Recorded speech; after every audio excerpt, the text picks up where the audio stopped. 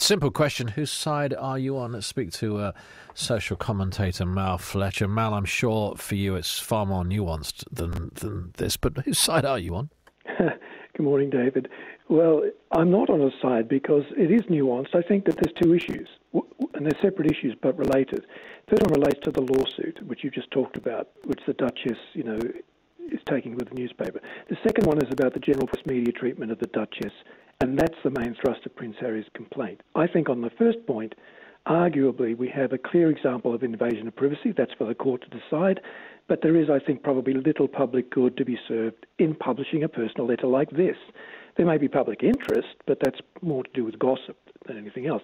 But on the second point, which I think is more important, the Prince's concerns about general treatment of his wife, you could argue that if the royals want to use their position as a currency to promote causes close to their heart, that is, causes that don't form part of their official duties, they may need to accept that stories will circulate about aspects of the behaviour. So you mentioned the environmental concerns that Harry was talking about, and then he's taking private jets.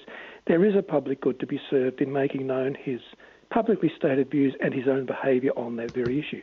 But I think it comes down to making sure that the tone overall is constructive and that we, the public, don't turn the royal family completely into another version of Downton Abbey.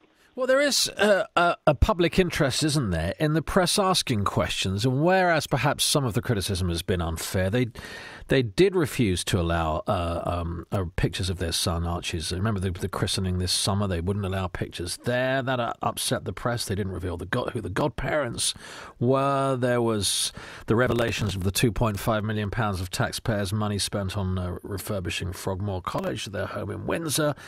And as you say, there are certain allegations of hypocrisy around the environment. All these various issues, the press, whether you think they're justified or not, the questions do need to be asked. They're not above scrutiny, are they?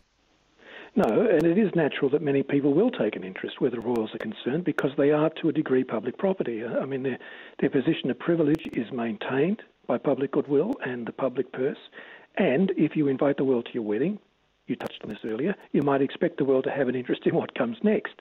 If you're going to engage, too, with social media, as many younger royals do, there will be times when people feel that they know you better than they actually do. So this is a problem that goes back before Princess Diana. It's the problem the royals have with public perception.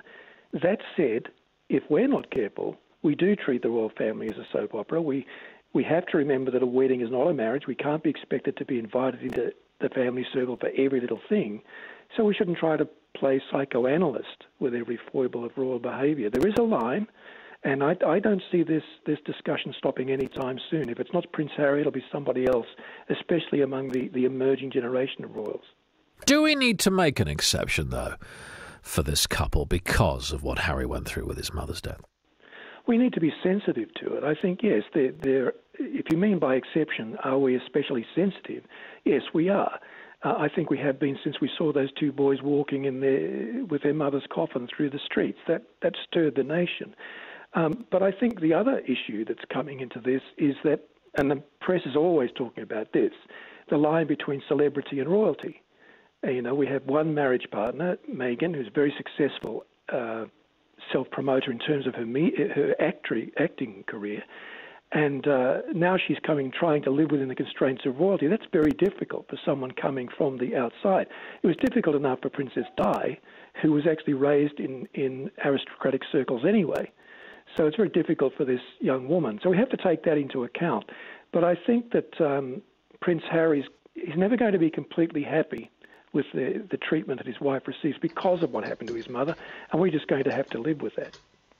And I wonder how this will be received by the general public. Do you think people will have sympathy for him and think that, yes, the papers have gone too far this time around, I wonder?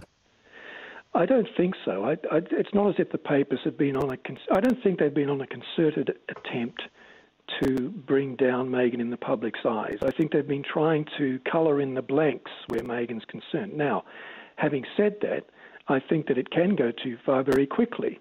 And the letter, I think, was overstepping the mark, but that's a separate issue to the general treatment of these two in the media. I do think that the media needs to show restraint and confine itself a little bit to these issues of inconsistency, so that if something is declared by these young royals in the causes they support, and then they don't support it with their actions, that has a public good component to it. Very interesting. Good to talk to you and hear your insights. As always, Mal, thank you very much. Social commentator Mal Fletcher.